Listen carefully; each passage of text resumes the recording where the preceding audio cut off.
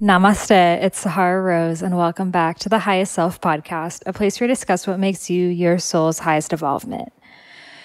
If it's your first time listening, this episode is going to be very different than my other ones because it's just a deep dive conversation with one of my best friends about just everything happening in the world.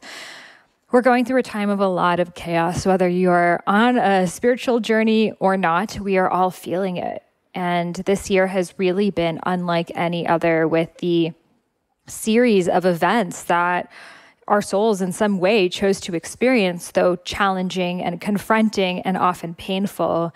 And this year ain't over, and it can feel like things are just getting more chaotic.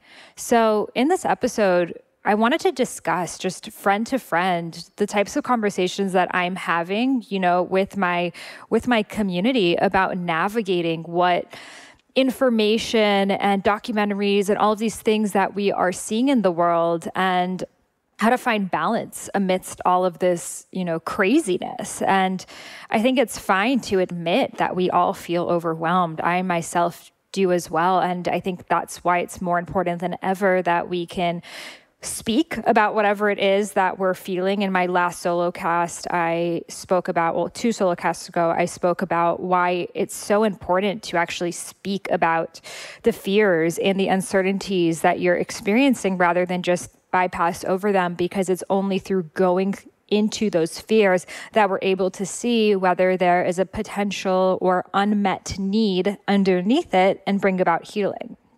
So, though it may seem easier to kind of pretend that the world around us isn't happening, the truth is it is.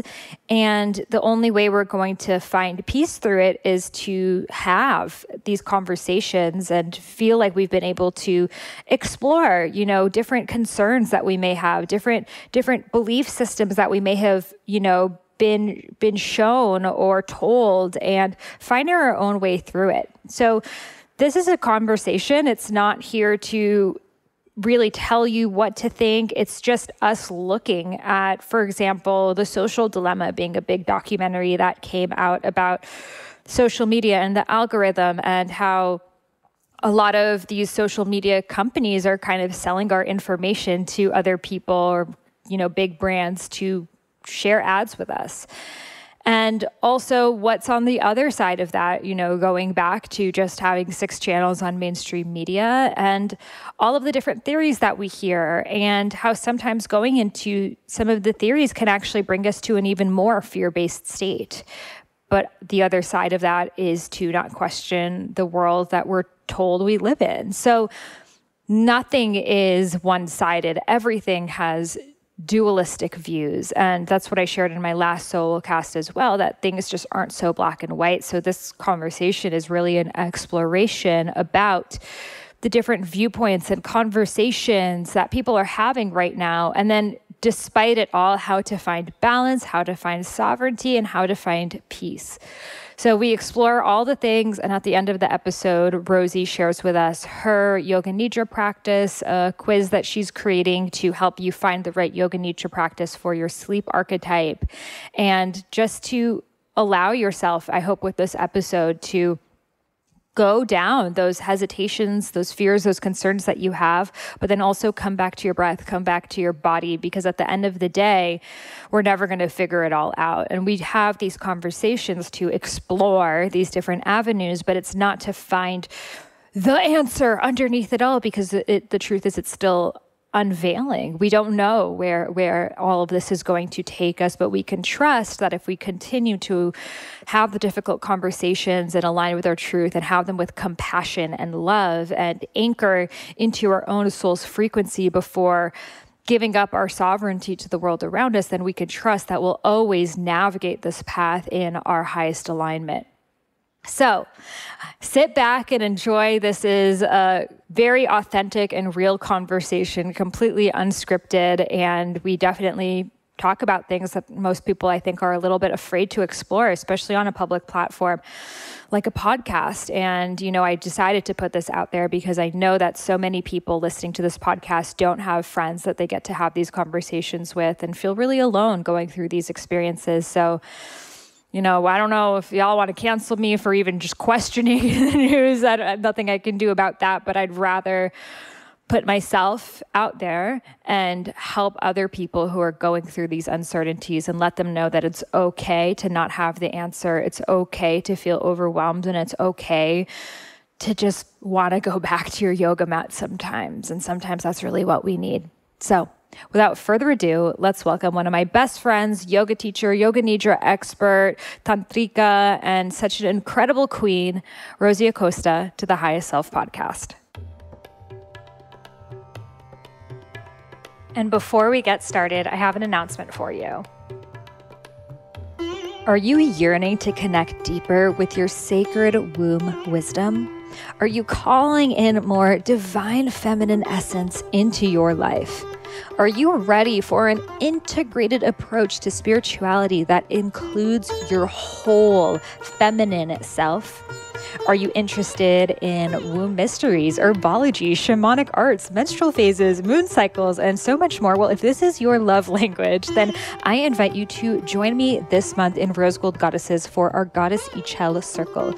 She is the Mayan goddess of the womb mysteries, and we dive deep in this 2.5-hour circle on all things womb care, being self-care, connecting to your divine feminine energy through all sorts of healing modalities that I'll let you see over on the sales page, because we're going to really go there. So if you're calling in a deeper approach to spirituality that invites your whole feminine self, then come join us. You can find the link in the show notes, rosegoldgoddesses.com/Ichel. You can purchase this one circle on its own, or it's included as part of your membership in Rose Gold Goddesses, including all of the other goddesses that we've worked with, from Saraswati to Kuan Yin to Kalima to Durga and everyone in between, as well as my e-courses, master classes, expert guest workshops, member-led workshops, and did I mention a community of 2,000 plus spiritual soul sisters? Yes, that is all available for you in Rose Gold Goddesses. You can find that link in the show notes, and I'm super excited to invite you inside.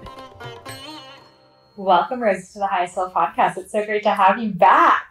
Thank you so much for having me on. I actually can't remember when I was. It was like 3 years ago. Yeah. So much has changed. And we're still friends. I know. So the first question I'd love to ask you is, what makes you your highest self? Right now, I think it changes. And I think right now it's my friends. I think I have been so fortunate during this time this year that we've been able to see each other, hang out, and I think that is where I can tune into that frequency where I feel like my highest self. Yeah. I feel recharged and energized and inspired and joyful. It has been everything. And I think it's so important for especially women to have just a group of friends that they can talk to about everything that's happening this year, because it feels like every single day, is all of these different topics, whether they're societal, political, on the news, on the conspiracy theory web, like so many places we're getting so much information right now. And it's really hard, first of all, to decipher what's happening, but then also to tune into how you're feeling about it and what it's bringing up for you. And then also having goals throughout it all. It feels like there's this meme I saw, and it was this dog working on his computer, and it's hitting your deadlines in 2020, and there's fire and guns and a volcano outside, and you're just on your laptop, and in a way it sort of feels okay, let me focus on my work, even though it might feel like things are just so chaotic outside. And it has been so just life-changing having our little text thread and being able to send each other 15-minute long voice notes and be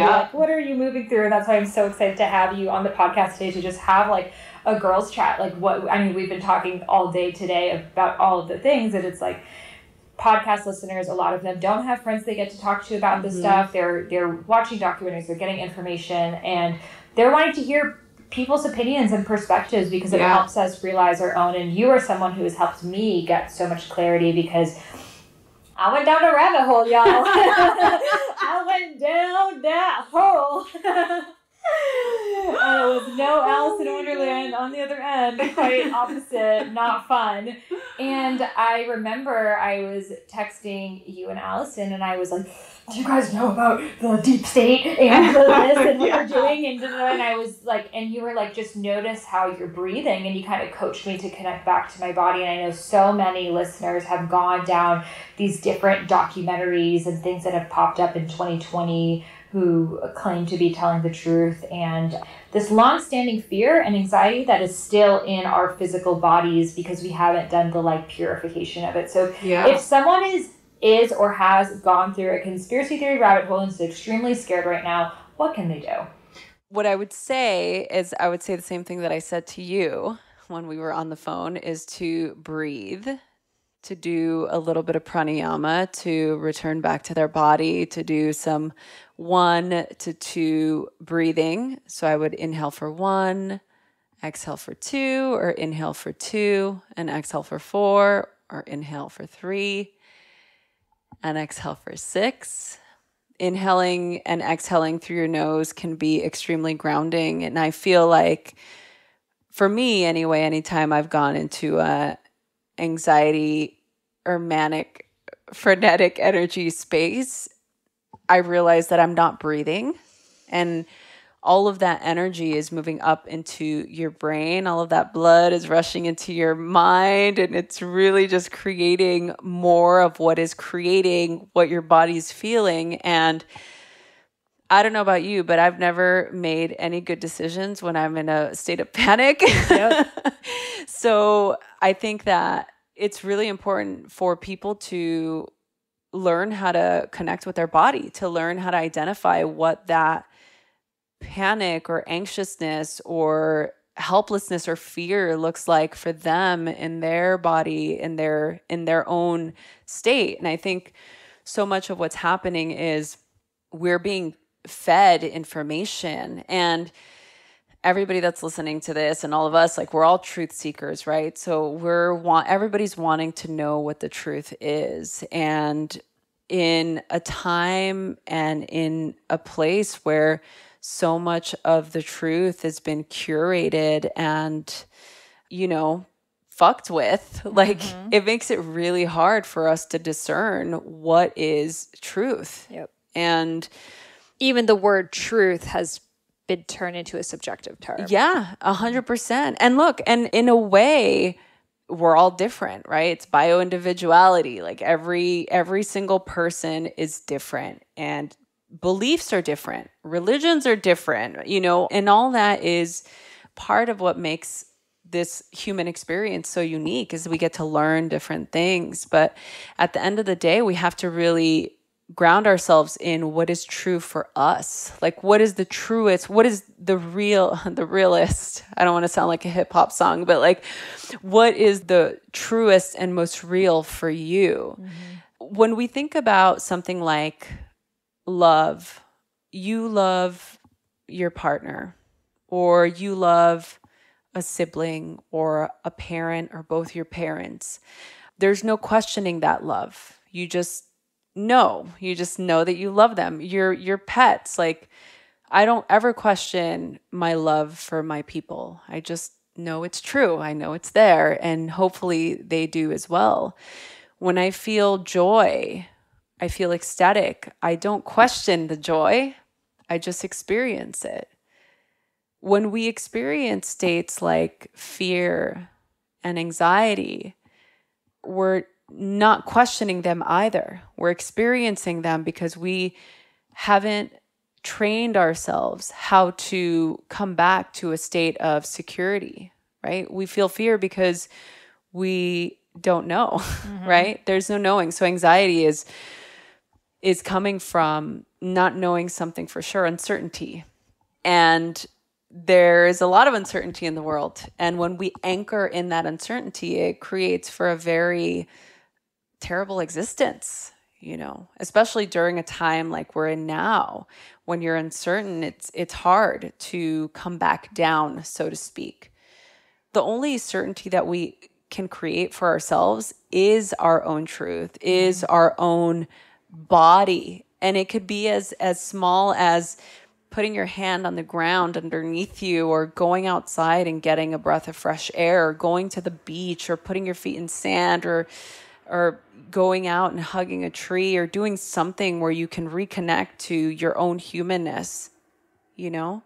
So yeah, I mean, look, I have a lot of opinions and I have a lot of my own assessment of what is happening in the world, but I think that we are in a place where we need to pay attention, you know? And I don't want that to sound like alarmist. I think we need to just pay attention. I think there's so much alarmist shit going on right now anyway, where it's like, oh, we need to wake up. We need to do it right now. Everybody sign this petition. Stop. Da, da, da. And it's just like, oh my goodness. Like, I understand we need to mobilize. We need to change things. But we also need to take care of ourselves, you know?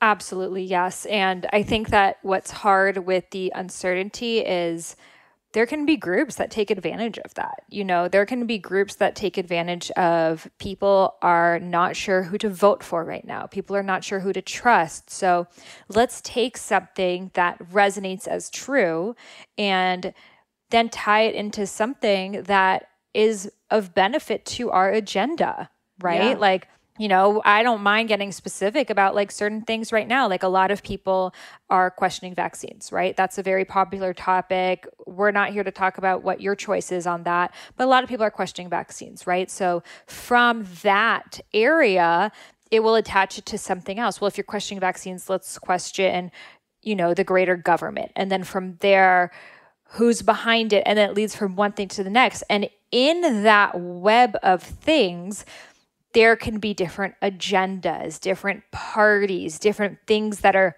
thrown in the bucket with that. And because you're in this, nod, take in, I believed you up to here. I don't really know about this part, but because I've believed you up to here, I might as well say to this next part too, because, you know, who am I? I've been blinded my whole life. They haven't let me know the truth. So they're in a way, and I think that's why so much of the spiritual and conscious community has, you know, moved into this way, is because they do take ounces of truth and then tie on these mistruths. And because you're in such an anxious and fearful state, you're just willing to believe anything that will make you feel certain at that time. Yeah. And the reason why the wellness community is so prime for the taking is because none of us come to the wellness community because we're well.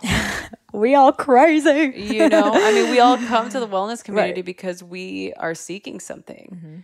And so for a lot of people, it's like, how deep do I want to get? I'd never talk about this, you know, in public. I have my own opinions, and people who obviously follow me know how I feel about certain things. But one of the most powerful things that we can do is have our own opinion.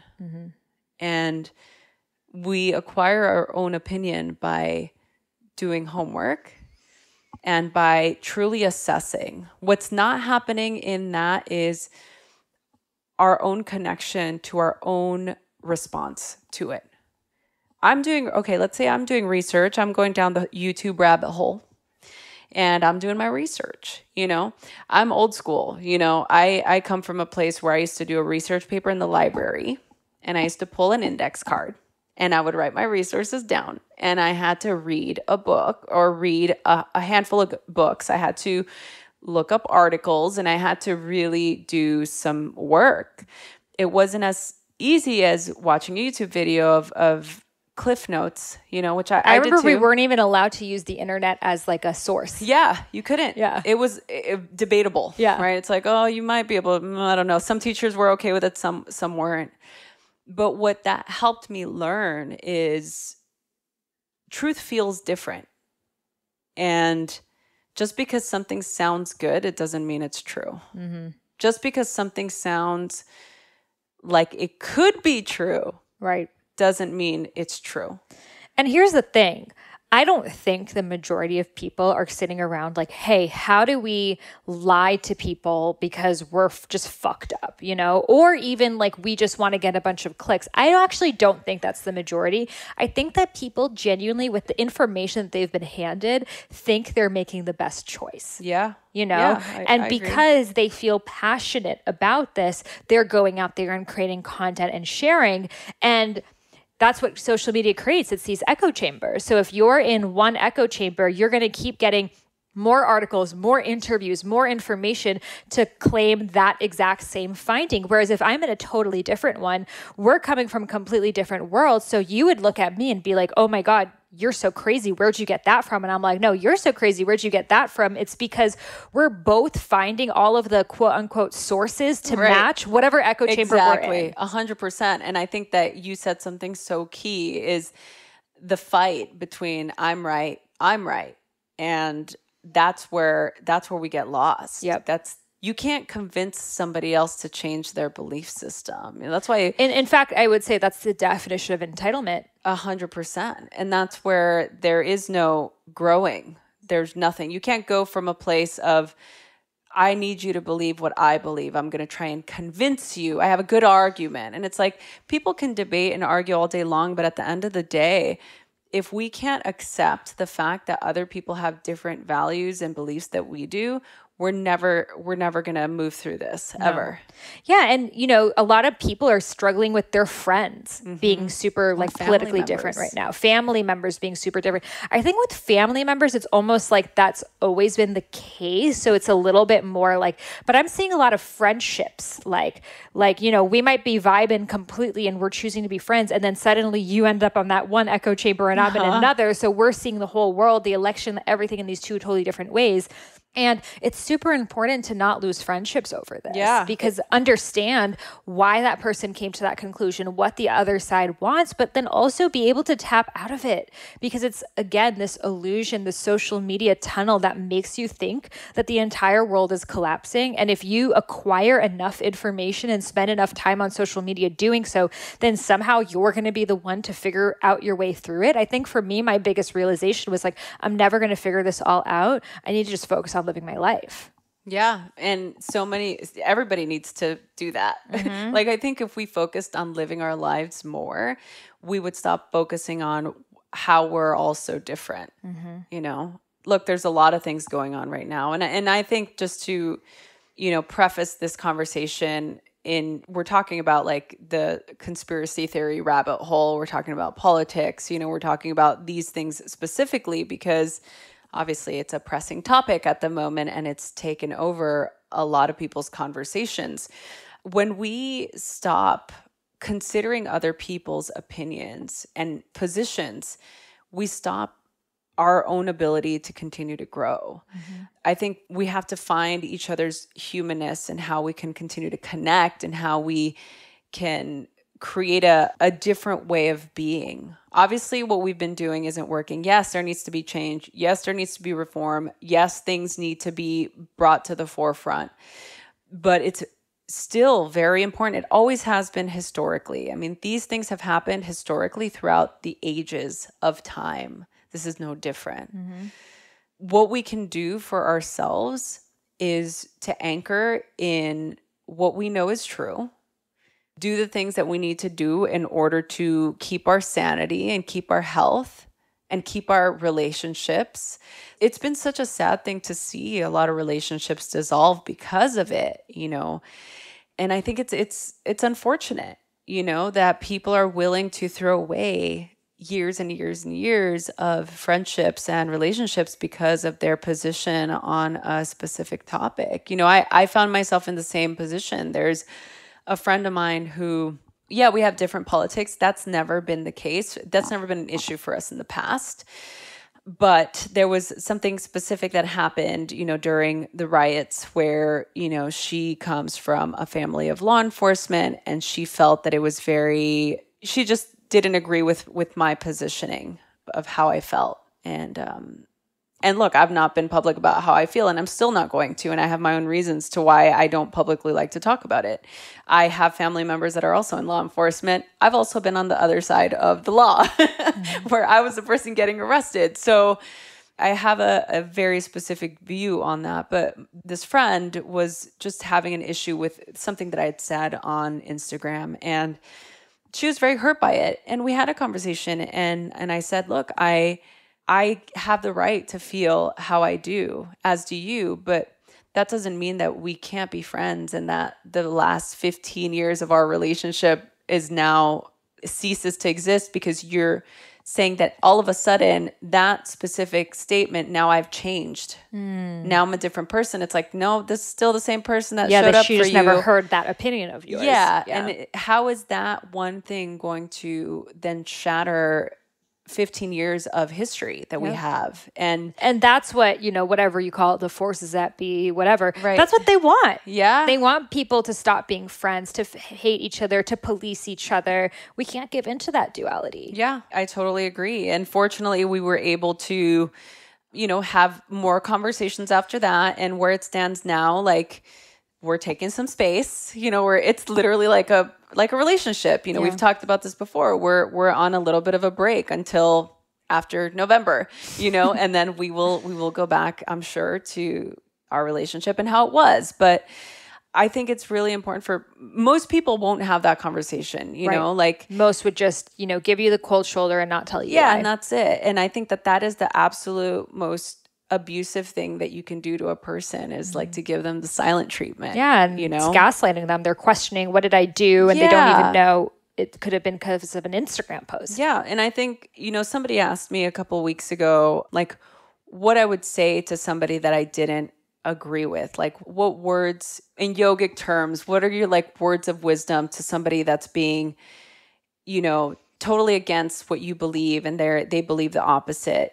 And I said, I wouldn't say anything. I would just listen. I would listen to them. And I think that that's the biggest thing that's not happening right now is that we're not listening to the other side, I think that we can also get really wrapped up in our own bubble that we forget, like, oh, there's somebody else that has a different opinion than mine and I should listen to them, because that's still giving them the opportunity to express themselves. And if we are in the wellness community, then it's wellness for all, not just wellness for the ones that believe in the same thing I do. Yeah.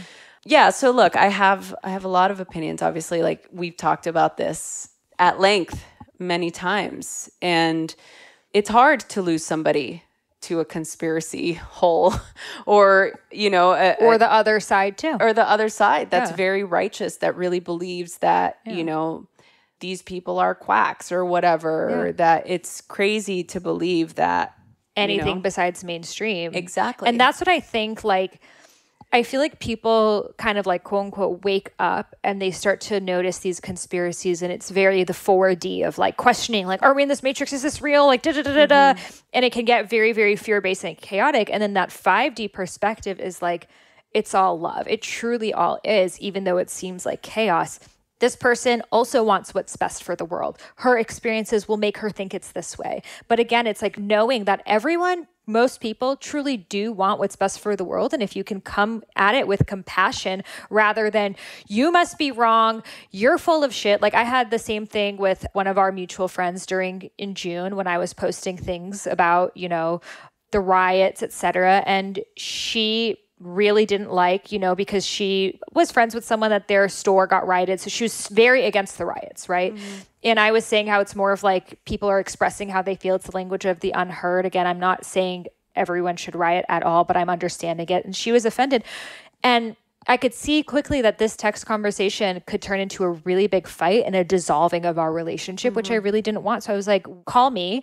We talked on the phone and it actually made us become closer friends because she was able to see, because it was online, I felt like you were coming at it with this really like militant energy. And I was like, well, I feel like you were coming at me with this really militant energy because it's online and there's no voice and there's no cue. And now her and I are closer than we ever have been because we were able to get through that hump. And it doesn't mean I've changed my views or she's changed hers, but I think that most people are not courageous enough to have that conversation. That's such an important thing, actually. It's such a key thing, is to have a dialogue that's not a post on Facebook, right, or on Instagram, because those things never, ever, ever pan out. Or it's like you can't read emotion via comment text. wars. Like, has anyone really ever changed their political views because someone yelled at them on a Facebook comment? Never. Not once. I find it akin to when somebody's like, calm down. Right. Like, I've never, in fact, whenever... calm down. Okay, I'm calm now. Yeah, it's like, I've never... Tori and I talk about this all the time. It is so triggering for me when somebody tells me to calm down. It's like, rile up. Like, yeah. It does the absolute opposite, So I think we need to learn to use our words differently and to utilize the healing energy of our voice. And, listening to somebody's voice that you love or care about, releases oxytocin in your system, and it creates a bonding agent. And so when we're able to have a conversation that creates that connection with somebody else, leaving a voice note. I mean, like, our little text thread, like, we're always leaving voice notes. We're always connecting. And I think even if we don't agree on everything, the fact that we're there, and, here's a really great way to have a conversation with somebody that you love that doesn't have the same views that you do. You start the conversation by saying, I love you. I will always love you. I'm here for you, and that nothing and no one will ever change that. But I want to talk to you about something that I'm feeling. Or these things that I'm reading are really affecting me, or I really believe that more people should know about X or Y or Z. To open the dialogue in a safe space to really create that container for that person. I mean, think about it for yourself. If, I'm assuming that the people, that are listening to this podcast are people that are into wellness and spirituality and are wanting to create a better place. We're always going to be the ones that have to initiate, and we should never resent that. I think it's important for the people that are awake enough to have that conversation and initiate that conversation, start it from a place of love, because it's really difficult to argue with somebody that starts out of the gate telling you how much they love you. Yeah. Versus someone who's like, I think people get passive aggressive and they know that person doesn't agree with them and they just keep sending them articles. Yes. Like what Tori does. That's what he does. And I'm like, don't do that. That's so weird. You know, like I had somebody doing that to me, just like randomly sending me. It pisses you off. I'm just like, what? Do you think I don't read? Like, I read the news. Like, I get it. I try not to engage, but I know what's going on in the world, but again, it's such a we need thing. Empathy. We need conversation. Yes. We need facial expressions. All of the things that come, body language, like online genuinely is not the space to have these types of conversations. Not at all. And that's where I really miss having a studio or having a place where we could all get together. And now it's online, and I think that, thank God for having virtual places. Zoom, at least you have some video contact. Yes, exactly. You can have the connection via that way.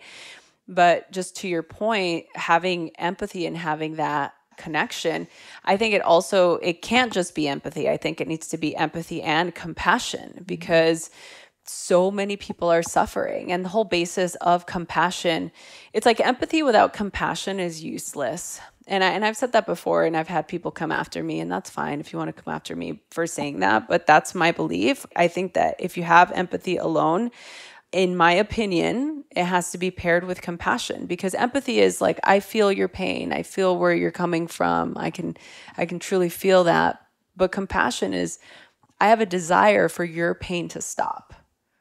So not only do I feel for you, I feel with you, but I have a genuine desire from the core of my being for you to not suffer.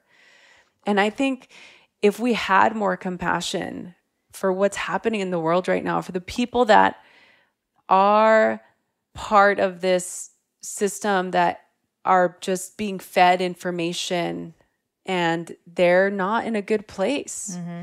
Even the information, if you're being fed, listen, if you're being fed information that's making you feel some kind of way, I'm not saying what's right, what's wrong, what's red, what's blue. I'm saying if you are reading and taking in, consuming information that's in your body, making you feel bad, then you need to stop reading it or engaging with it, because you need to be, just going back to what we said in the beginning, in order for you to discern what is right and what is real for you, you need to be in a good space. Right. Right. And so that's the whole yoga as a whole. The whole purpose of practicing yoga is to cultivate discernment so that I know what to do when I'm not on my mat. Because when I'm on my mat, I'm good. I'm moving. I'm doing my Surya A's. I'm like tuning in to my highest self. I'm in my blissful state.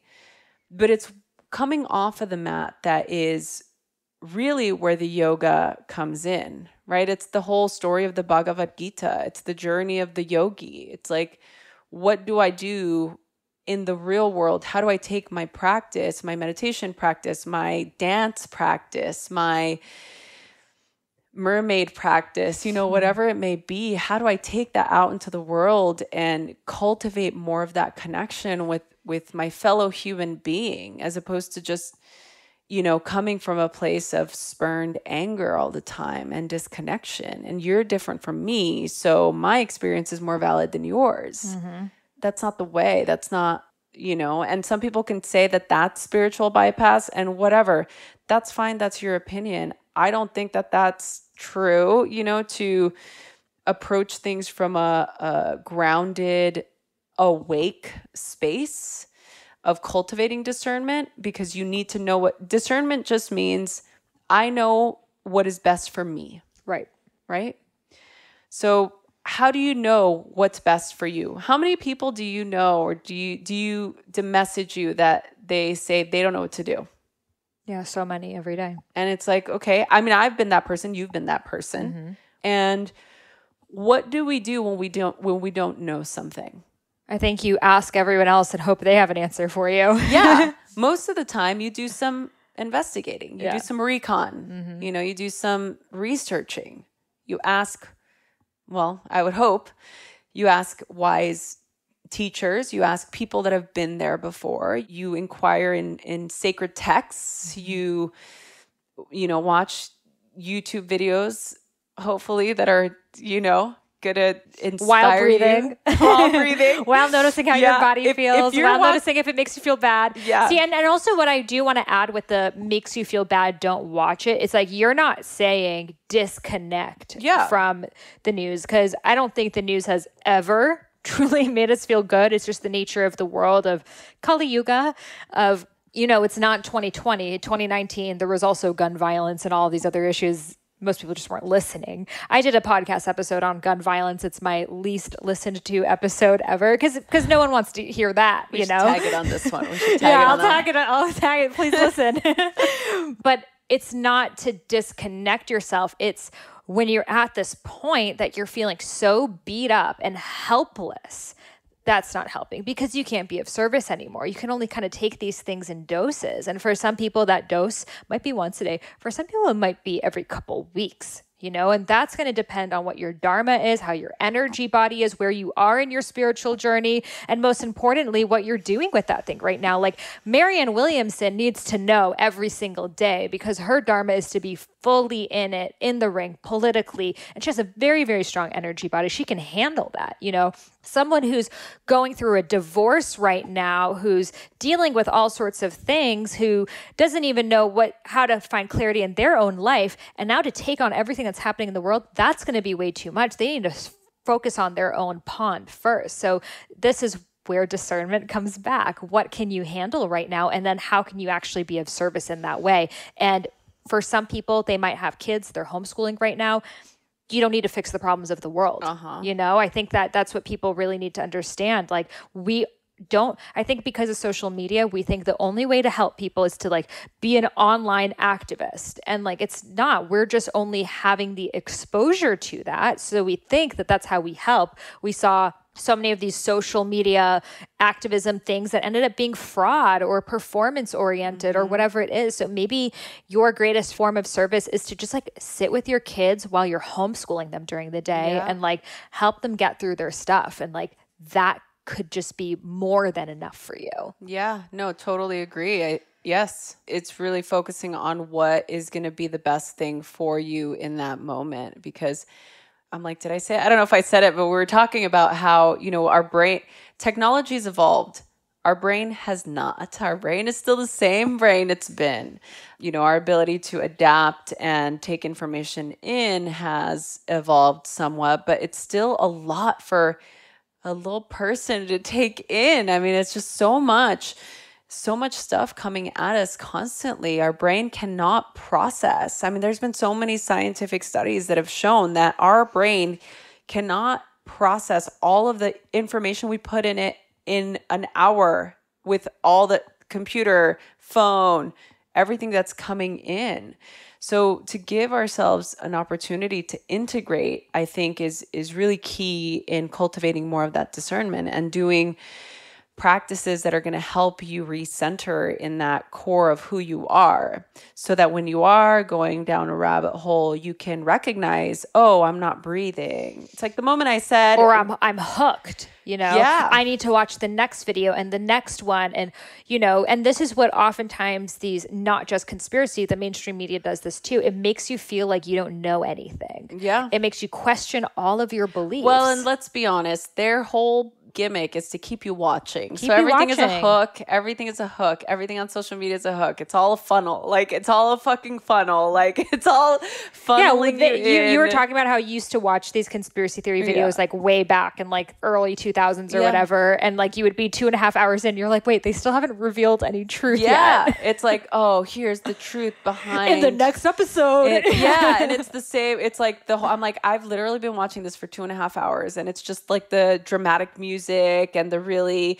aesthetically pleasing, like old Egyptian, symbols and, shit that's interesting that makes you keep wanting to watch. And ounces of truth too. I'm like, I watched one of the ones, I'm not going to say its name on YouTube, that a lot of people are watching, and it's extremely fear inducing. Yes. But it's like, why did that have to be 9 parts? You could have just set the whole thing in like a one video thing. But it's like, you got all of those views, all those people continuing to click. And it's like, yeah, there's someone who's sitting behind these and making them. Yeah. Keep that in mind. And I'm not just talking about conspiracy theories. I'm talking about even the Social Dilemma documentary. Mm-hmm. There's someone sitting and making that too. That's right. So it's like, I talked about this on my last solo cast, but I feel like right now there's this big divide over censorship. And there's like this, a lot of the people are saying that Facebook and Instagram are overly censored.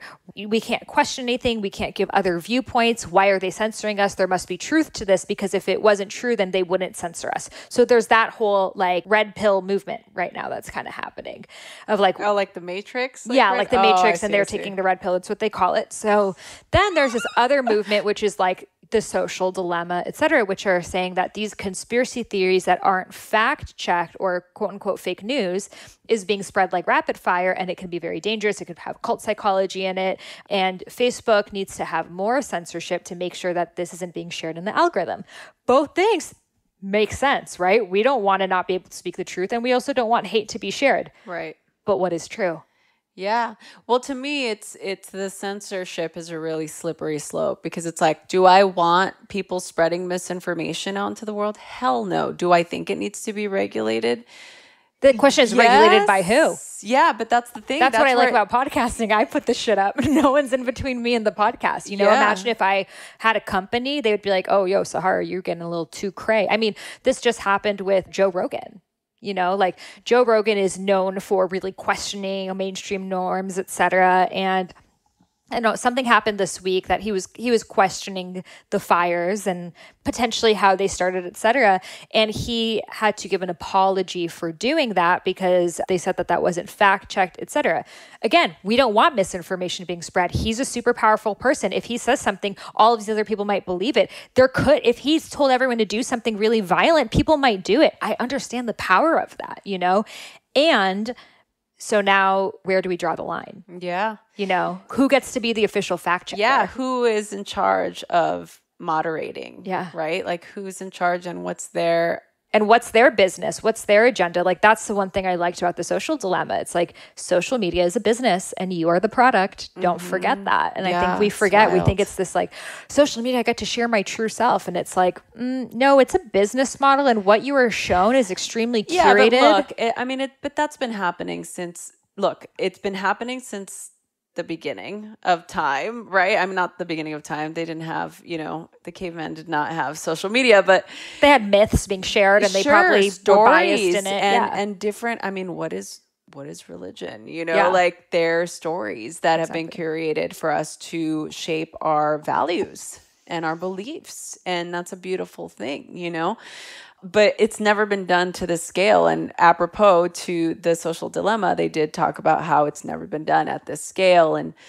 look, my whole thing that I've always said and what I believe is, I've always been a good, not interviewer, but like I ask questions. I love asking questions. And I'm always going to inquire about things, especially things that I can't see, and I'm of the belief that, you just have to question things. You just have to ask questions. I mean, that's what makes us different than animals.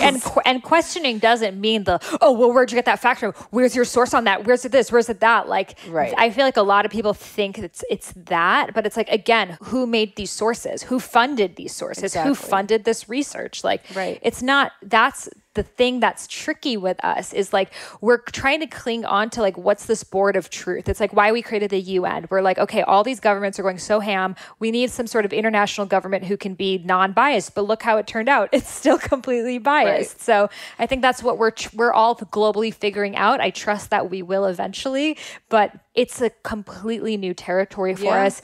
And especially with bots being created to spread misinformation. So a lot of the different conspiracy theories out there are bots who are programmed to keep spreading them. So we're like, oh my God, it's going viral. Well, no, someone created that to go viral. Yeah. Well, I remember somebody sent me a specific company video, and the first thing I saw, I'm like, wow, 6 million views. And it just makes you want to click, because I'm like, 6 million people have watched this. And then come to find out that said video had a lot of download buys. And I'm like, oh, well, that makes it easier to click on this because I feel like, well, everybody else is doing it. It's like if someone has a lot of followers, you assume, I'll follow them because other people are following them. Exactly. Yeah. Just because they've got, 1 million followers, it means that they're a guru or whatever.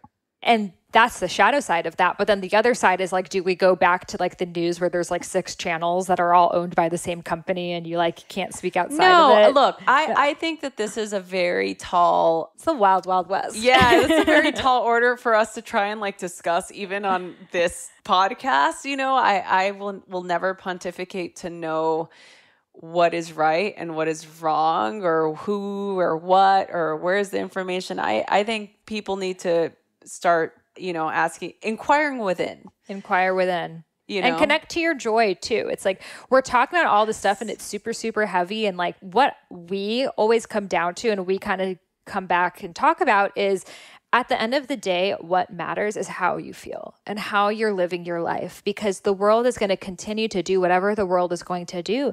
And eventually we do need to unplug from it a little bit. And because a lot of it, if we think that my happiness is dependent on who the president is, or my happiness is dependent on what's going to happen in this, that, we're not fully stepped into our sovereignty yet. Because, for example, my parents escaped from a revolution, right? Like, imagine if they waited around saying, we're just going to wait till like the government changes and things. They would still be there and their lives would not have changed. They had to take their own control and say, we're going to go create our own reality right now and start from scratch in doing so, because we don't want to wait for someone else to be our problem solver. So I think it's like we get to all realize that, and I think for me, I like to delete my Instagram for a couple of days, a week, come back to it. And I've realized that when I delete my Instagram, all of these things that I'm so worried and stressed and trying to, they're gone. They're actually not in my present reality. Yeah. They're other people's opinions and stories and things that are being essentially sent over to me on the internet, but it's not here in my reality. Like if we actually didn't have the internet this year, 2020 would have gone down a very, very, very different way. I don't know how, but I don't think the amount of stress and anxiety would have been there. Yeah, I 100% agree with you. Unplugging is such a healing experience because it brings you back down to this. So many people I'm seeing wanting to move out to like a farm or a ranch, or people want to connect with nature. And I think nature is still such a healing remedy for so many. And look, some people can't go outside yet, or some people still feel like they're in fear. But I'm telling you, fresh air, seeing some green, walking around, moving your body, unplugging from technology, even for a short while, can really create an incredible shift in your mood, your energy, your health, your happiness, your ability to remember who and what you are. I mean, that's the whole process of yoga and meditation and dance and breath work and all these incredible practices that we do. We can't do them while we're doing something else. You have to do them, right? It's like I can't meditate and go on Instagram. I have to meditate and then go on Instagram. Or, our time is so limited. It really is. There's 1,440 minutes in a day, and they go by quickly. We think about it in terms of just our time on this planet, and I say that in again, not to be morbid, but in a way to just reflect. There's this quote, "Your love is how you spend your time." And I think about that often because whenever I'm going down a rabbit hole or I'm doing whatever I'm doing and I'm mindlessly going throughout my day and I feel totally disconnected to my body, I haven't taken a shower, it's like 4:00 in the afternoon and I'm still like doing nothing productive, I start to think, wow, like what did I do today that made me connect to joy or to my happiness or to love? Like, what did I do? And instead of sitting there and then making myself feel bad, like, oh, I wasted a whole day, the day's over, I just want to wait until tomorrow, I stop doing what I'm doing. I shut the computer down, I grab the dogs, I go for a walk around the block, and then I take a shower, and then I instantly feel better. I feel totally refreshed, renewed, and reconnected to what is real. I mean, I think about, there's a friend of mine who recently got some not great news. She got diagnosed with a very scary type of cancer. And, we've been kind of chatting and, she's got a great team. She's got a great support system. And, the conversation that we had did not involve anything that's going on in the world. We were on for, I don't know, maybe like 2 hours. Not at one point did we discuss anything that was happening in the world. We were talking about the last vacation she went on, which was like 2 years ago. She was talking about her 2-year-old. She's got a 2-year-old daughter. Her first word was a curse word.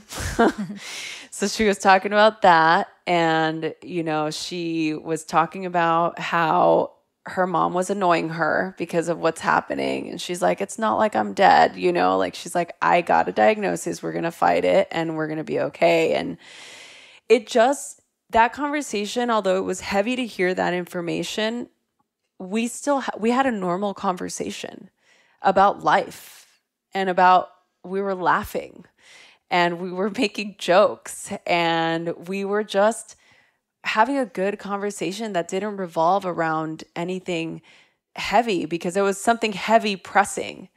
And so let's imagine that the state of the world right now is really heavy because it is. We have a very bad diagnosis right now. Mm-hmm. And I think we should spend our time doing things that are going to make us better, that are going to make us connect in a deeper way, that are going to help us connect with other people, even people that we don't want to connect with. But before we even go there, I think it's important for us to get ourselves in a good space. A lot of the times we mistake that statement to, well, I'm going to fix everybody else. And you can't transmit something that you don't have. So really focusing on what matters to you the most. You know, I think about that for myself. I'm like, wow, you know, I went to bed that night thinking like, oh, like if that were me, like I'm not worried about what I'm going to fucking post on Instagram or like, or, you know, like if my book's going to be on the New York Times or whatever. I'm worried about spending time with my family and my friends and just being able to see another sunset and being able to see another full moon, or being able to, you know, like be in the pool and like be with my boyfriend and just talk about nothing, you know. We'll take a quick break so I can give a shout out to our sponsors. Since March, so many more people have been searching for immune boosters, and one of my favorite Ayurvedic companies, Banyan Botanicals, ended up running out, so they realized they needed to create a brand new custom formula that's for the present moment, and that's how they came up with Immune Health Now. So it combines various Ayurvedic ingredients to bolster the body's natural defenses, support the lungs and respiratory tract, and promote mental calmness, which are all things we could use during these uncertain times. Plus, they plan to adapt and evolve the formula depending on the highest quality herbs for the immune system they have available, truly making it an herbal supplement for the present moment. So they sell out all the time, so be sure to pick up your Immune Health now. While you're at it, check out Banyan for their awesome Ayurvedic content, and you can also save 20% off Immune Health Now at banyanbotanicals.com/Sahara. I have that link in the show notes, and you'll love this product.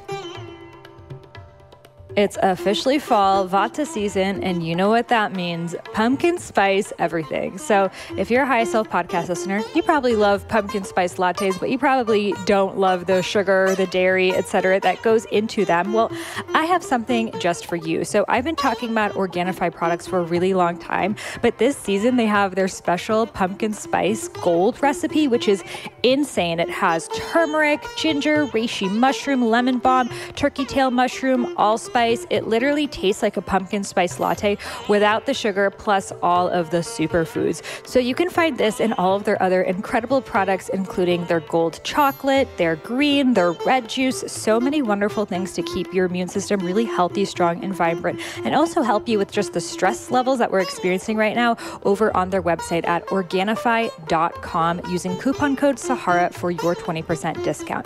That's Organifi, ORGANIFI.com with coupon code Sahara, and you can find that link in the show notes. So beautifully shared. Thank you for that. And I think it really puts things into perspective, because I think a lot of us have put our lives on pause this year. You know, the way that kind of coronavirus came on, it was sort of like, okay, we're going to take this 2-week pause, and then things are going to go back to normal. And that 2 weeks became a month, 2 months. Here we are 7 months in. What's difficult, I think, is there was never really a like, okay, we can go back.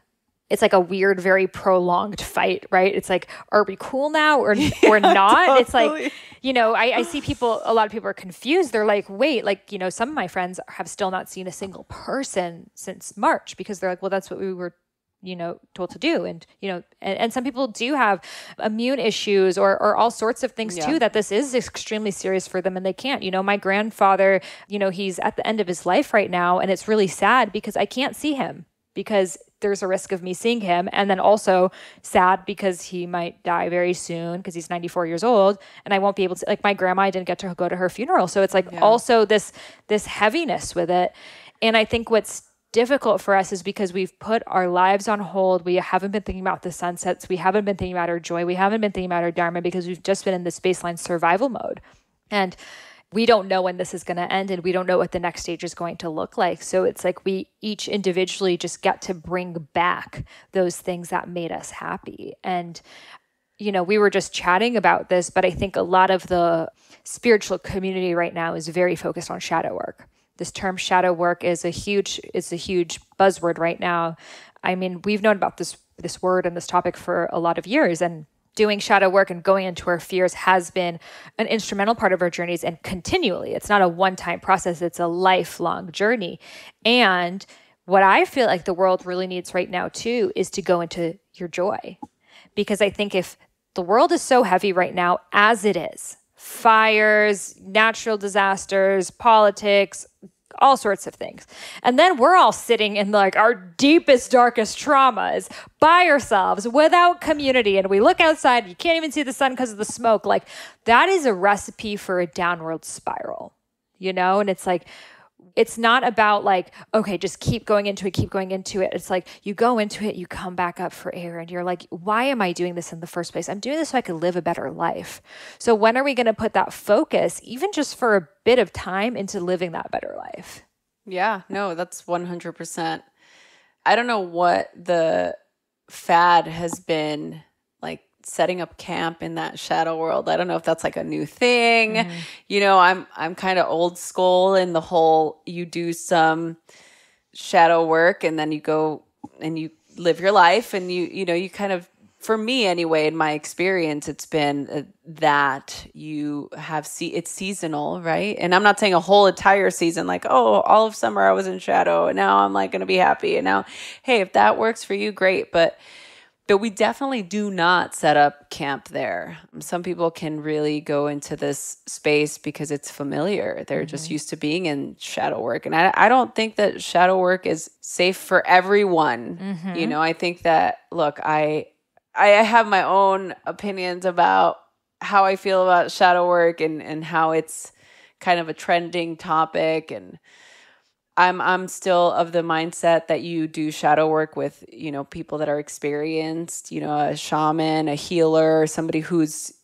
been experienced in the space, a psychotherapist, you know, like somebody who has gone to school EMDR, and like practices that people have been teaching for a long time. And I think that it's important for people. I mean, look, you can't have light without the dark. You can't have dark without the light. And I think it's all truly about finding that balance for yourself and really not setting up camp there. Like you don't have to live there. And just because, you know, your virtual guru is telling you that you need to keep doing the shadow work when you've not seen anybody and you are feeling completely isolated and you feel totally alone, like I would say probably not a good time for you to be doing that right now. But look, I'm not a qualified psychotherapist or anything, but I'm just, in my opinion, speaking practically, just as any person, if you're in a space where you're feeling disconnected and isolated and sad and doing shadow work is creating a huge level of anxiety for you, then maybe you should stop. Yeah. Even just for a little bit, like give yourself a break. It's just like we were talking about going down the conspiracy rabbit hole. Like just stop, like disconnect, unplug a computer for a little bit. Yeah. And I think it comes down to, again, our dualistic minds want to label you're either a light worker or a shadow worker. You can't be both. Oh, like, really? I've not heard this. Yeah. It's sort of like, I feel like it's like, it was very like, manifestation, like Abraham Hicks, like positive, think positive. And then people realizing, well, you can't just think positive. Like you get to go into your fears and realize what's underneath them. Like that's how you grow. And then people are like, oh, wow. So I can't just think positive. I got to also go into my shadows. And, you know, and then I think everyone's in this journey right now too, especially because we're by ourselves in this intense time. So that's perpetuating that. But I think that if you are in this space too, we need more people also holding that light grid of like, not everyone you talk to can be like, hey, let's talk about the most traumatic thing that's ever happened to you in your whole entire life. Like there are some people who are meant to be there. You know, some people really play in those realms well, like that is part of their dharma. And some people are like, you know, like you don't want your Zumba teacher to become your shadow work teacher. Like your Zumba teacher's here to teach you Zumba. Like your whatever, your piano teacher is here to do this. Like your Akashic Records person is here to be this channel. Like, so let's not jump into these trends of this is the right way to be spiritual. This is the right way to do the quote unquote work right now. Lord. And let ourselves be where we're being called to be. Like for myself, I, you know, especially when I went into that rabbit hole, I'm like, this is not my realm. Not it at all. I'm a joy priestess. I'm here to bring joy. I'm here to bring embodiment. I'm here to bring dance. I'm here to bring connecting back to earth. And there will be a group of people who will need that. And there will be a group of people who need the shadow work. And there'll be a group of people who need whatever it is. So, know yourself, and then also be brave enough to stand into what it is that you really believe in. Because, even in the 1920s, or whenever the Great Depression was, 1920s or 30s, like, there were still jazz players. There were still speakeasies. There was still art. They didn't all stop because the world was in a very depressing place. We need people always to bring joy and laughter and love to the world. And what a beautiful thing if you get to do that. Yeah, now more than ever. I mean, like, there's been so many, like, how come we're not seeing, like, the good stories of, people helping each other, and, the stories of, like, there was this group of officers in, I think it was Houston, that were protecting the protesters, or, it's like the stuff that really creates that warming sensation where you remember that humans are at their core good, like, yeah, there are bad people in the world, 100%. And I can name probably like 10 right now, but there are good people, and there's still beautiful things that this earth has to offer us. And our ability to connect with our highest self and our joy and our happiness is still going to be 10 times more powerful than any fear and anxiety that can be produced by some external factor or internal factor. It's just like everything else. Look, we've had an entire majority of the year to practice uncertainty, anxiety, and fear.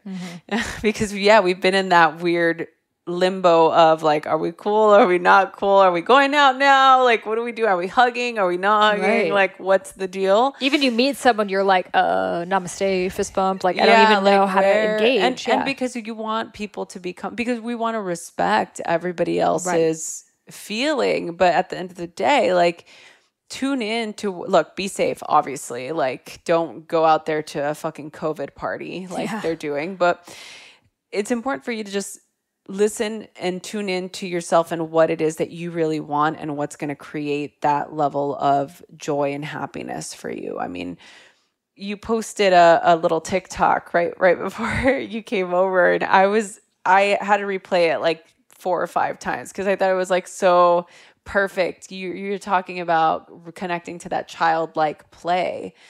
And I know that it's something that Shaman Durek talks about a lot, like that connecting to that childlike play. A couple of coloring books back there that sometimes like I'll get my colors and I'll just start, coloring, or I'll go and bounce a ball outside, like just to get myself out of the norm of just sitting at a computer and moving in a rigid way, to just cultivate that right side hemisphere brain, to reconnect us to that space of like, oh, right, I'm a human. I'm a spiritual being living in a human body. Yes.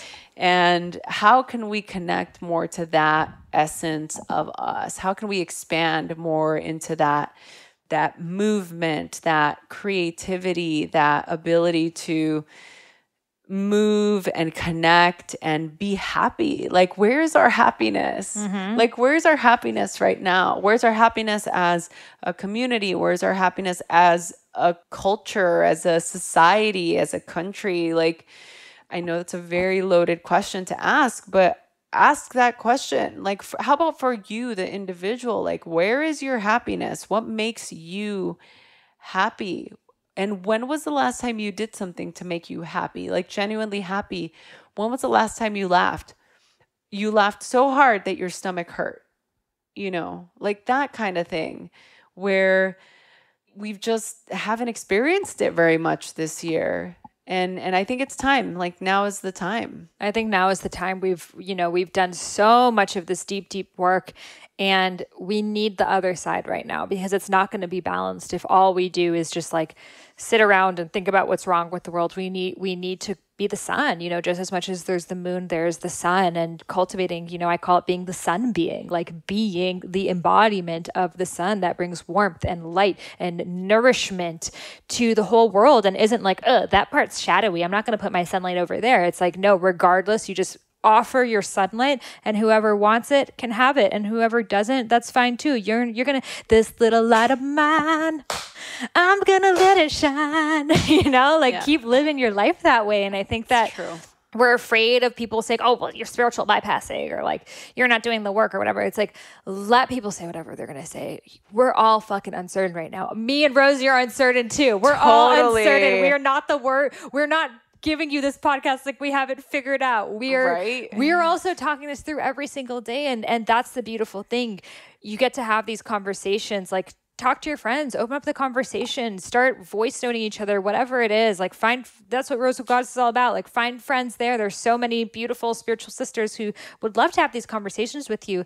But really what matters at the end of the day is like, are you happy?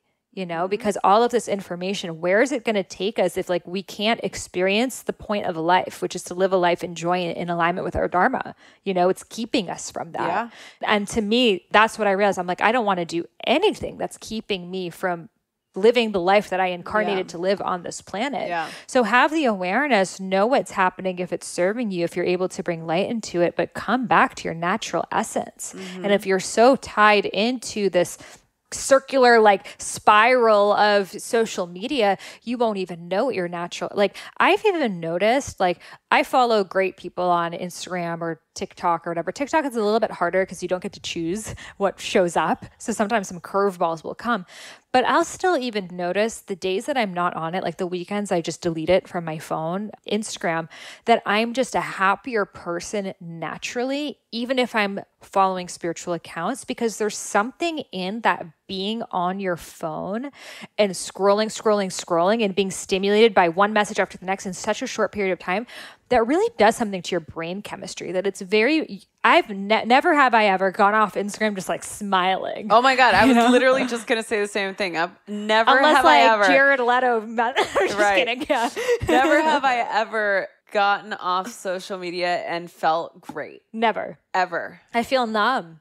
You tap out. I think sometimes I don't even I see friends and like, I don't even like stuff now. Yeah. I just go through. No one even likes because you don't even want to stop to like, it's like, let alone a comment.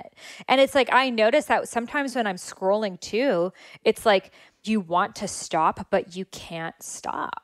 And you're like, okay, this is the last video I'm going to watch or the last post I'm going to read. But something in you makes you want to keep going. And that's how it's designed to be. It's designed to make you spend as much time as possible. So, I think the biggest contributor to our mental health crisis right now is this.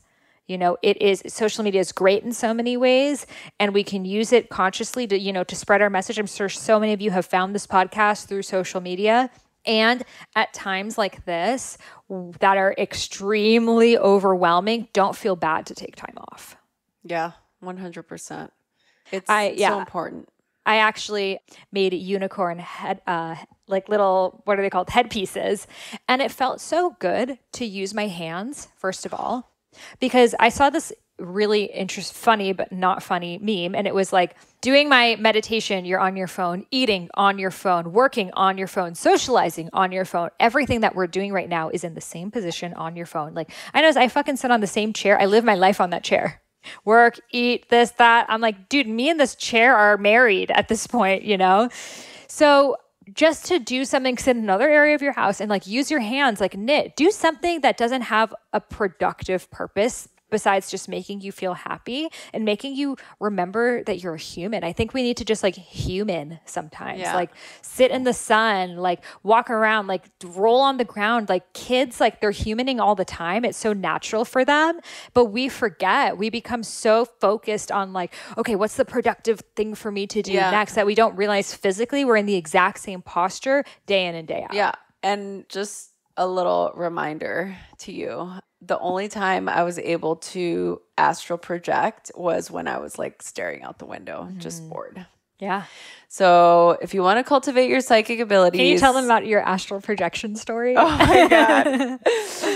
No. Yeah, it's fine. A little snippet. Yeah, a little snippet. Oh my God, that's so funny. It's in the yoga journal, right? Yeah, it was in the they yoga talked journal about it. article. So we went to our little, me, Sahara, Tara, and Allison went to a Panchakarma in the Blue Ridge Mountains in North Carolina. Yeah. I'm like West At the Virginia. Art of Living Center. At the Art of Living Center. And Allison and I were the only ones that were doing the whole, like we were doing the exact recipe for the Panchakarma, and Sahara and Tara were kind of doing a Panchakarma light. And one of the days during what is it called? It's that last day when you're in silence. Yeah. So there's one day that is the purge, the big purge day. And we're supposed to observe silence, and we can't meditate, can't pray, can't journal, can't read, can't listen to music, can't basically do anything but stare out the window. And let me tell you, I mean, the view outside the window, the cascading trees, the Blue Ridge Mountains, like it is a beautiful view. It's a beautiful landscape. There's birds. I mean, like it is gorgeous. So not a bad place to be looking out the window, but it was basically 9 a.m. and 10 minutes into just staring out the window, I was like, I can't do this. And you can't fall asleep. You can't go to sleep either.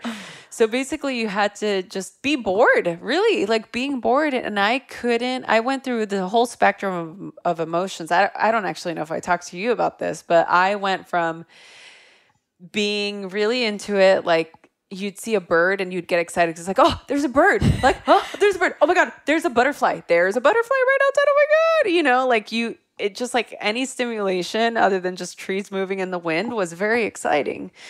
And like 30 minutes in, I was like, I can't do this. And then you start to think about your life, and then I'm reflecting, and then I'm having memories that I hadn't had in so long. And then I'm like, angry at my parents, and then I'm like, oh, like my childhood sucked, you know, like then you start to go in through that whole thing. And then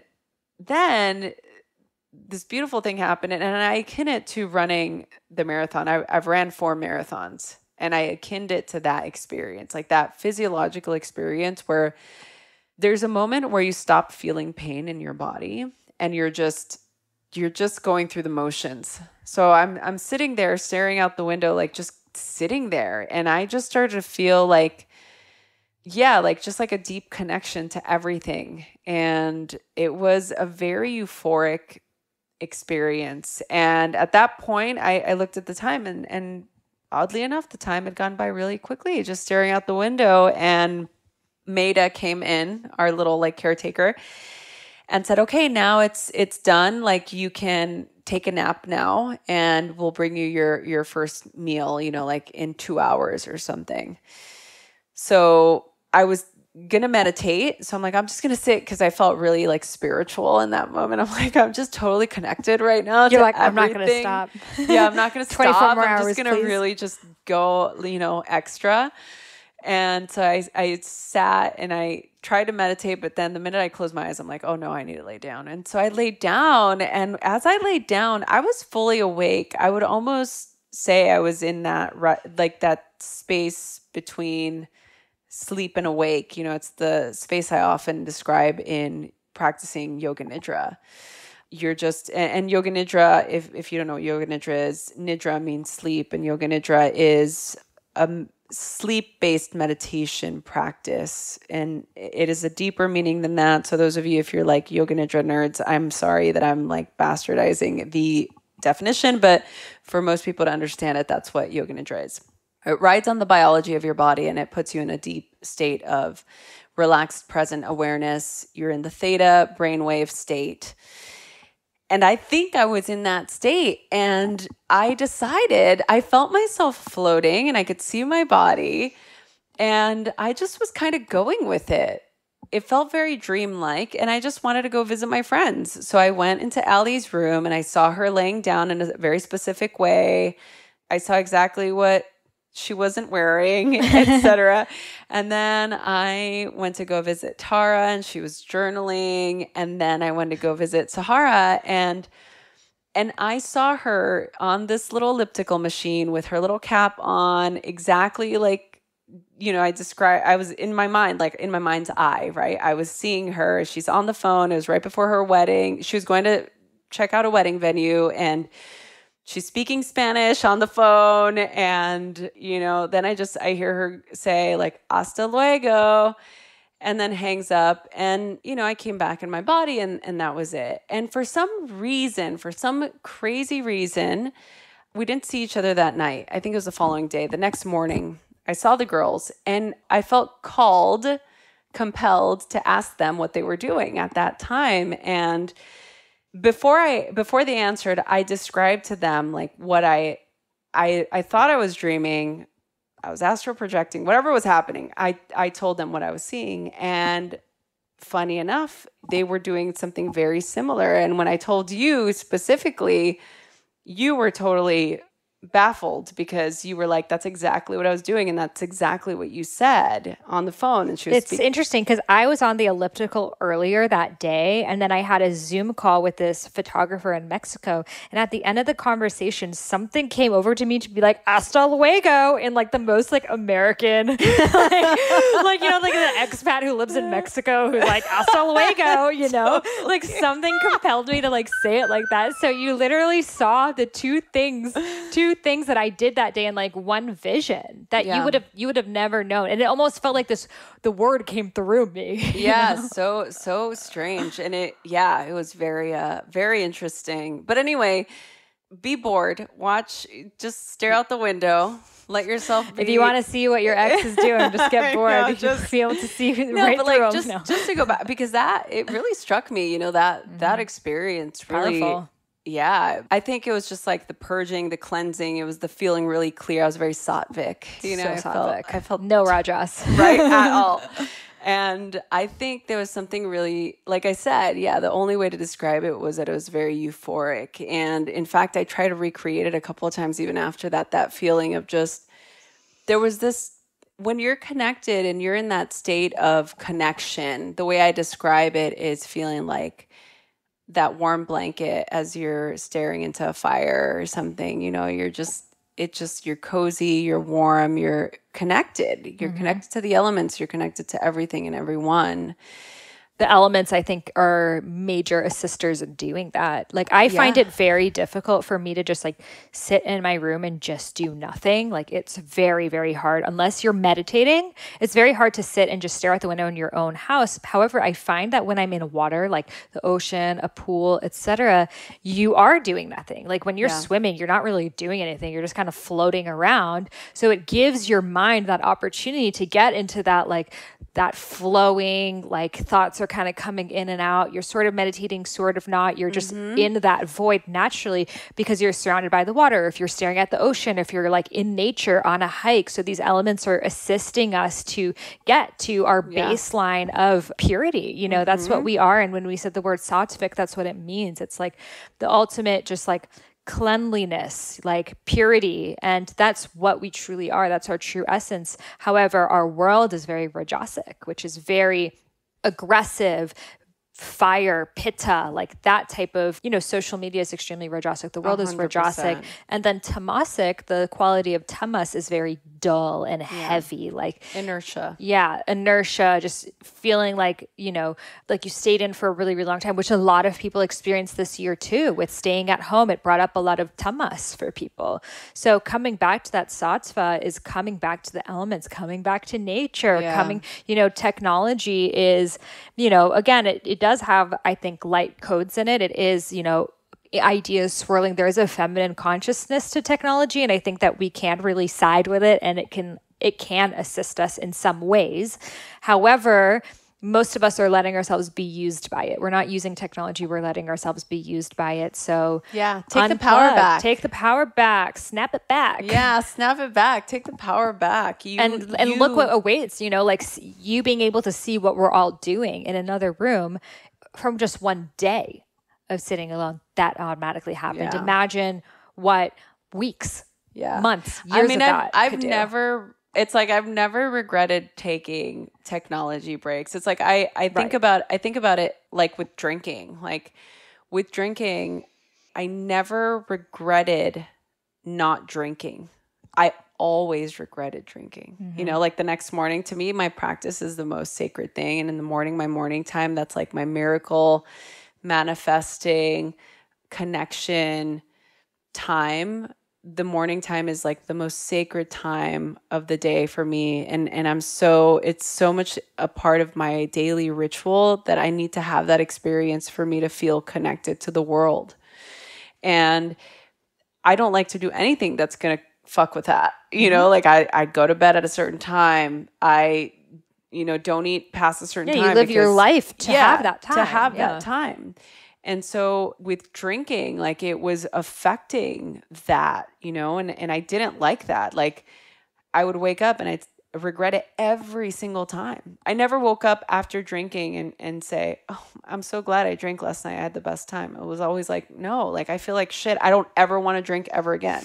Cut to the next day, you're drinking, right? But I'm going to compare it to technology. Like I've never taken a social media break and regretted it. Like I've never been off social media for a week and been like, oh. And here's the thing, it's so easy to catch up. I think that's our fear. Like I'm going to be out of the loop. I'm going to not know what's happening in the world or, what we can or can't say this week, and it's like, don't worry, you do a couple of scrolls, you'll catch up real fast. Yeah, you're fine. There was this right before I decided to write the book, actually, one of my ideas was to be off social media for a year. Like I've been wanting to do that for so long, which can still potentially happen maybe soon. If somebody's listening to this and you're called to do it, like try it and let us know how it goes. If my our businesses are tied to social media. So that's the difficult thing too. It's like, and a lot of people listening, their businesses are from social media. But if you're someone who doesn't need to be on there, you get to take that break if you want. Yeah, you do that break. Do that break. Let us know how it is. So, yeah, I think we all get to assess our relationship, snap the cat back sometimes and come back in and be like, okay, here's how I want to be. I put like a timer on mine so I can only be on for 1 hour. But then I keep saying, remind me in 15 minutes, remind me in 15 minutes. But I'm trying to be better at it. But, it all interconnects into the only reason why we would suggest that is so you can tune into your own truth. Some people don't need it. Some people I know, they're like, I forget to post for days. I forget to even go on social media. I'm like, wow, amazing. And it could be something else. It could be watching too many TV shows. Yeah, it could watching, be whatever else. Yeah, for us, like it's definitely that. I definitely try to limit myself on social media. I don't actually think that I have a problem there. I think for me now, since COVID has been the Netflix binging, because for the longest time, we didn't have a TV in the bedroom. Now you got one? Now. They say that's the number one relationship killer. Oh my goodness. I'm not, and Tori and I. Sex life killer. Right? I'm just like, oh, it is the worst. Like I get addicted. So then I'm like, I go from I feel like hating it's a 90s baby thing, like falling asleep with the TV on. Yeah, totally. Totally. It's like, I'm not relaxed unless the TV's. This TV's on, like just falling asleep, waking up to commercials at 2 a.m. Something so soothing about it. No, it's so prana depleting. It's 10 p.m. Do you know where your kids are? Oh my God. It's super prana depleting. See, my issue is I can never find a show that I like. So I don't really get hooked onto shows because I just don't resonate with any of them. You're so lucky. Tori literally is like, that's part of what he's doing right now, so it's like screening, it's like research, Right. So he gets, and some of these storylines are really, I love, look, I grew up in LA. Like I know a lot of people in the entertainment industry. I know a lot of screenwriters. I know a lot of filmmakers. So, and I love film. Like I really love film. I love storytellers and I love to read novels, like, so for me, the medium of art via film is very, I love it. It's very, it's also nostalgic for me because I grew up going to the movie theater with my family. It was the only family time we had, going to the movies and going to the beach. That was it. So I enjoy it. I just don't need to now with the way Netflix is with a show, it's like in 4 seconds they put on the next episode. Next. And I'm like, oh my goodness. Like that was the only, in the beginning of COVID, like we were just, I'd stay up till 1, 2 o'clock in the morning. And that's not my norm. Because you're waking up at 4 a.m. Oh yeah. I'm 9 p.m. is I'm in deep REM. at 9 p.m., I'm already like in a deep sleep. I'm like eating dinner. But I've always been a late sleeper. No, I that's know it's good. not very Ayurvedic. You know, you do what you do. You know, we've talked about the chronotypes, right? We've talked about the chronotypes. Yes, like I think it's called the bear. The bear. You're the bear. Yeah. And I actually have a quiz that I'm doing so that you can find out what your chronotype is and what yoga nidra is best for you to do. Wait, can you tell us a little bit about this? Yeah. So there are 4 different types of chronotypes. And I'll actually put the link so people want to read more. Yeah, we'll have that link in the show notes. Yeah. So you can read about what the chronotypes are. And like I was talking about earlier about yoga nidra, I mean, for me right now, the most important thing that like my students are struggling with is sleep. And yoga nidra is something that everybody can do. Not everybody can do asana movements. Not everybody feels comfortable doing yoga or starting yoga, especially now not having a teacher doing it online. And some people might be more inspired to do yoga doing it online. So yoga nidra is basically you're laying on your back or you're laying in a comfortable position. And like I said, it is a guided sleep-based meditative practice that actually takes you into a deep state of consciousness. It rides on the biology of your body. So it's like takes you through all of the senses to put you in a deep state of relaxation. And there's a lot of studies being done with yoga nidra, with healing PTSD, healing trauma, healing different, well, okay, I don't want to say like, oh, yoga nidra is going to heal you, but so disclaimer, it's a practice that's being used in accordance with whatever therapeutic practices they're doing. And it's because it's very accessible for everybody. And, you know, the body, given the opportunity, will heal itself by itself. Your body, when it's contracted and it's in fear or anxious, is not allowing your body to heal. It's in fight or flight or freeze. So when you're in yoga nidra and you're able to go into a deep state of relaxation, guess what happens? Your body's relaxed, rest and digest. Your body's able to go into that parasympathetic nervous system, which is rest and digest, as opposed to being in the sympathetic nervous system, which is the flight, fight, or freeze. So yes, yoga nidra. There are different types of yoga nidras. The yoga nidra school that I come from with my teacher, Yoga Rupa Rod Stryker, is Tantra. So it's tantric lineage. And there are different types of yoga nidra. People can find tons of yoga nidra. There's great yoga nidra. That's my Tibetan bell or glass bowl for grounding. There's a lot of great yoga nidra teachers out there. Insight Timer has some good yoga nidra practices you can find. I've got a couple on YouTube as well.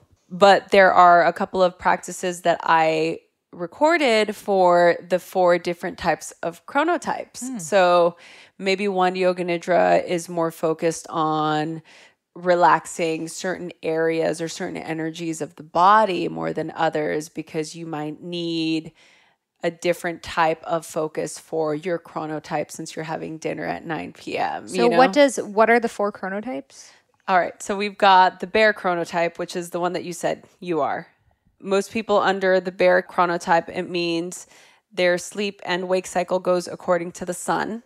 So the bear wakes up easily and typically falls asleep with no problem. Productivity seems best before noon, and they're prone to that dip between 2 and 6. Okay, and what time do they sleep? Typically around like 11 or 12. Okay. I'm like a late bear. Okay. I sleep at 11 or 12, I would say. Okay. So then we have the wolf chronotype, and the wolf has a trouble waking up in the morning. I don't have trouble waking up. And typically their peak productivity starts like around noon. Yeah, that's true for me. And then you get another boost around like 6 o'clock. I guess it just depends on what I'm doing. Oh my God. I'm like a wolf bear. Okay. The next one's the lion. So unlike wolves, lions they're early birds like me. Okay. So I'm a lion. They wake up before the dawn. They do their best work before noon. You know, I get a little bit of a dip during maybe around like 11 or 12 o'clock. Like I start to feel myself, like my best productivity happens in the morning. All my emails, all my So stuff you just happens. wake up and you're like, oh, you do your practice. Yeah, and do then my you're ready to practice, work. and then like 8 o'clock, I'm like getting work done. I'm writing. I'm doing everything before noon. So by noon, I'm like already, my day is like done. Like I might do an interview. I start my work day at noon. Okay, Like so noon to like 6 or 7 p.m. yeah, it's feeling more and more like you're a wolf, not a bear. But I don't have a trouble waking up. Like I wake up at like 9 a.m. You're a wolf bear. I'm a wolf bear. Okay. And then typically the lion goes to bed between like 9 and 10. Then there's the dolphin. The dolphin, I feel like you're a dolphin because a dolphin has a hard time following any schedule. Okay. Like they often don't get enough sleep because they're sensitive to noise and light. Their peak productivity is from like 10 to 2. But yeah, they kind of have a hard time with having like a legitimate sleep schedule. No, I sleep pretty easily. I don't wake up. But I love dolphins. I'd love to be one. I know.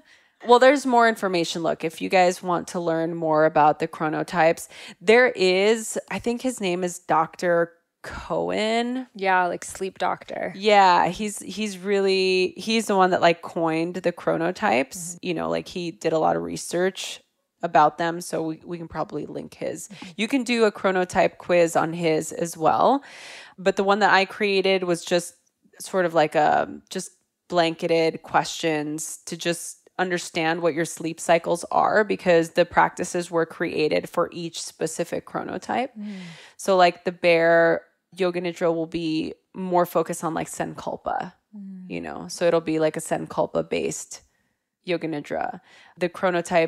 The lion chronotype will be yoga nidra for cognition.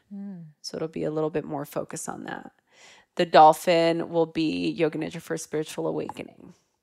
And the yoga nidra for the wolf will be yoga nidra for transformation. So yeah, I actually went to a talk with the sleep doctor, and he was talking about them, and he was saying how a lot of artists are the wolf because at nighttime, and it makes sense because 10 p.m. to 2 a.m. in Ayurveda is Vata time. Yeah. It's a time that's extremely, 10 p.m. to 2 a.m. is Pitta time. 2 a.m. to 6 a.m. is Vata time. So that second wind that we get is like 10 p.m. So, traditionally in Ayurveda, before we had electricity, you couldn't stay up all night. So that would be your time for like peak sleep, between 10 p.m. and 2 a.m. So that's when you're getting your like highest REMs because you're waking up super early. Whereas, for me, especially if I'm writing a book, that's like my best writing time because I'm like so full of energy because I'm not getting texts, I'm not getting emails. The world is energetically quiet and I can just be so like, that's my most, like I'm so on. Yeah. And then at 2 a.m. it turns more into like philosophical, that's great. like Steven, that's when he's making all his music and like channeling, and that actually, in Kundalini yoga and in Buddhism, that's when they're doing their kriyas at 4 a.m. or they're doing their most spiritual things at 4 a.m., which is peak Vata time. Yeah. So I find it interesting because in traditional Ayurveda, for sure, you're supposed to wake up very early, sleep early, etc. But it was a very different time. They didn't have the internet. They didn't have all of these things. And I do think biologically, we are different. Even when I was in elementary school, would sleep at 11 p.m. I would pull all-nighters when I was in middle school. Like, that's just who I am. So instead, if I didn't have those, I actually wouldn't have been able to write my books because that's when I am creative. I'm just like, during the day, I'm just kind of like doing the things I need to do. Yeah. So write it. If that's your best work, if it helps you bring you towards your dharma, then do it. Yeah. And I think it's great to be able to just utilize the time that you have and like, get more in sync with that and to know that about yourself, that's why I wanted to create specific yoga nidras for each, and look, you can do all 4. Like you can absolutely do all 4 practices. And I would recommend to do all 4 practices to just have the experience. But I think it's important for people to know what works best for them. I'm a morning person. My little sister is like you. She is a night owl. She likes to be up at night. She does all of her schoolwork. Everything happens at night. And she doesn't wake up till like noon. I don't ever actually remember being that person. I've always been a morning person. I love the morning time. I just always have. I want to be able to just get those morning rays or to see the light hit the trees, you know, as it's coming up. Like like I said, is just a magical time. And I just love to see it. The minute the sun goes down, that alerts my body that I'm ready for bed. Yeah. And that's very connected to the circadian rhythm cycles. I mean, that's why I actually like going to Bali, because it's the only time I get to see the sunrise, because I'm jet lagged, you know. Or like I used to love like being jet lagged, because I'm like, oh, great, this will make me hopefully sleep earlier. But then quickly my body goes back to whatever cycle it's in. Yeah. So you know it's innate, because I don't need to wake up at a certain time. Yeah. My body is choosing to be like this. Yeah, and you have to listen to that. Like you truly do. And that's why I like the work that he did, because it's so interesting to know, like that there are different chronotypes. Like I wonder how dating your if you have a different chronotype as a person you're dating, like I wonder what that's Steven like. is definitely more wolf than I am. Like he sleeps much late. He sleeps at 6 a.m. You know, he's like a full on all-nighter. So it's interesting because we're both also projectors in human design that do best if they're sleeping alone. So I kind of get to have that alone sleeping experience, because I'll sleep, let's say it's at midnight, maybe 1 a.m. and I'm fast asleep by the time he comes to bed. I don't even notice. So then he gets his hours in bed. So it actually kind of works well. But like, let's say if I was with some early bird, they would hate me, you know? We went on vacation. They're like, we want to do the sunrise hike. I'd be like, okay, I'll stay up all night to make it there. Yeah. Well, it's funny because Tori was not a morning person. Like he used to do the all night. He used to work all night. And in the beginning it was, you know, it was fine because you're dating somebody. You're kind of just like, I love you for how you are. And then like, you're like, look, bitch, if you want this to work. Right? I was like, listen, you better get your shit together and wake up early. But like actually notice, because my mom would say the same thing. She's an early bird like you. And I think our society sees like if you wake up early, like it's very Puritan, right? Like the early bird catches us where like early is the right way to be. Early is the right way to be. But it's like a lot of the best artists of our time were night owls. Yeah. And like our school, like that's what I remember school in high school, it started at 7:30 in the fucking morning. Like the first 3 hours, I don't even think I knew what was going on. Wow. Because my mind couldn't even be that's registered. why it's so important to understand the chronotypes for kids too, because not all the children are going to be learning it up at 7 o'clock in the morning. Especially, I think high school kids too, they naturally sleep later and wake up later. So I don't know why scientifically, but I think that if they paid more attention to that rhythm, that they would probably get a lot more productivity from. Yeah, I mean, even like daylight savings time, you know, like it's really tough because a lot of when daylight savings happens, a majority of people who are working 9 to 5 jobs don't get to see the sun, you know, because it's like by the time you get back from work, it's 5, 6 p.m. Like here, the sun, you know, when it's winter, it's setting at 4:30 p.m. You know, so it's like really throwing us off biologically. But the good thing about quarantine that I was actually thinking about was like, we get to spend that time at home. So you do get to, even if before you had an hour-long commute and you didn't get to see the sun or you didn't get to go outside, we all have that opportunity right now. So just, even though it's really tough and it's really chaotic, we should all remember the times that we were wishing we got to spend more time at home and, you know, choosing, like, I think a lot of people, especially in corporate, I worked at an ad agency for a very short amount of time when I was in college and I hated it, but I cannot picture you working at a corporate job. It was not a good sight. But I remember, you know, the conversations were like, oh my God, imagine if we could work at home. Like that was like the goal. Like you've made it if you can work at home. And now, you know, a lot of us, not all of us, there are still frontline workers. There are still people that need to report to offices, but a lot of us do have the opportunity now to work at home. So those practices that we didn't have enough time for, we get to implement them in. Yeah. Well, and part of what I was saying last year, like, I'm sure you remember this, but all I wanted to was just be at home. I'm like, all I want to do is just be at home. Yeah, you're traveling so much. Oh my goodness. I was like, all I want to do is just be at home. That's all I want. And that's literally all I've done this year. I remember with Steven and I, our biggest like issue in our marriage was that he would always have to go travel because of these shows. Like there was always festivals in different places. And I'm like, you're always gone, you're always traveling. Or he'd have to be like, go to client dinners and then the studio at night and this and that. That I was like, I don't get to see you that much. And trust me, not seeing him enough is not a problem anymore. I'm like, when is that festival starting again? Yeah. I know. I'm like leaving tomorrow morning. I'm going to Portland, you know? Yeah. So, there is also such beauty in these times that we do get to ground and have these practices and so many great things. So thank you for this beautiful conversation. I just love having my besties on. So we just get to talk and dive in, and people can just hear just a normal ass conversation. Yeah, I think it's two good. Non-experts figuring out life. Right. Listening. Back at you in the studio. Right. So where can listeners connect with you, download your you have a chakra guide, as well as learn more about these yoga nidra archetypes? Yeah, they can just go to radicallyloved.com, or they can follow me on Instagram at Rosie Acosta. Yes. Well, thank you so much for being here. Thank you. Thank you so much. You're the best. And I'm so grateful. You've built such a beautiful community, and I'm so honored to be here and to be with all of you guys listening. Thanks. Thank you, Sister Queen. Namaste.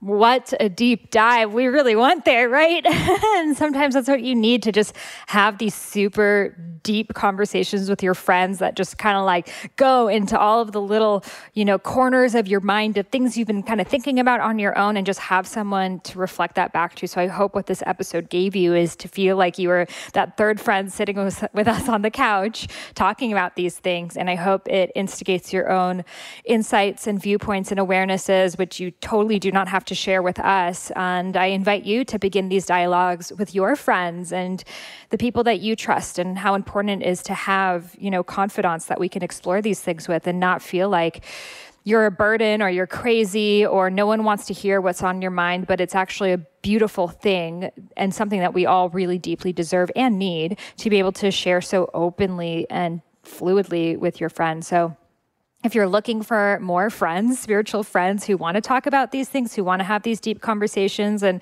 kind of question the meaning of life and social media and all of it, then I invite you to join us in Rose Gold Goddesses. This is my Sacred Sisterhood collective, all about embodying the goddess within. We have monthly goddess circles. We actually have one coming up this Sunday, featured on a new goddess every single month. So we tune into that goddess archetype. So for example, last month we were working with Ichel, which is all about the womb and connecting to your divine feminine energy. And we've worked with Lakshmi, all about abundance, and Saraswati, all about creativity, and Kuan Yin on compassion, and Bridget, all about new beginnings, and Kalima, all about, releasing your former self, and so many more. So when you join, you have access to all of the goddess circles that we've done. It includes my top workshops, masterclasses, e-courses from healing and embodiment through dance, Awaken Your Powers with Shaman Durek, Sex, Money, Magic with Alexandra Roxo.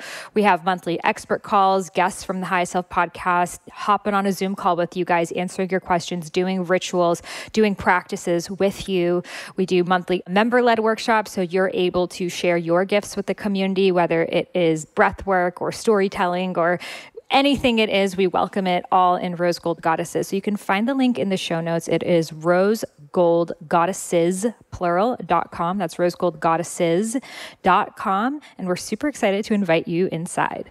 If you loved this episode, I would love to send you a free gift, which is the first half of my unreleased book, Eat Right for Your Mind Body Type. This is a different book than Eat Feel Fresh, my first book ever, which is not released anywhere. And I am gifting it exclusively to those who leave a review of my podcast in the iTunes store. So all you got to do is head over to iTunes, where you may be listening to this podcast, and leave a review. Take a screenshot that you've left it and email it over to me at Sahara at eatfeelfresh.com. Again, that's Sahara, Sahara, at eatfeelfresh.com. And I will send you back the first half of my unreleased book, Eat Right for Your Mind Body Type, which goes all into Ayurveda, doshas, plant-based nutrition, body types, all of the things in a really fun and engaging way. So this is my gift to you for free for supporting the podcast. Every single review I personally read. It really helps the podcast be listened to by more people, so we can raise the vibration of the planet together. And I am so grateful to have you on this journey. Thank you so much for listening, and I'll see you on the next episode. Namaste.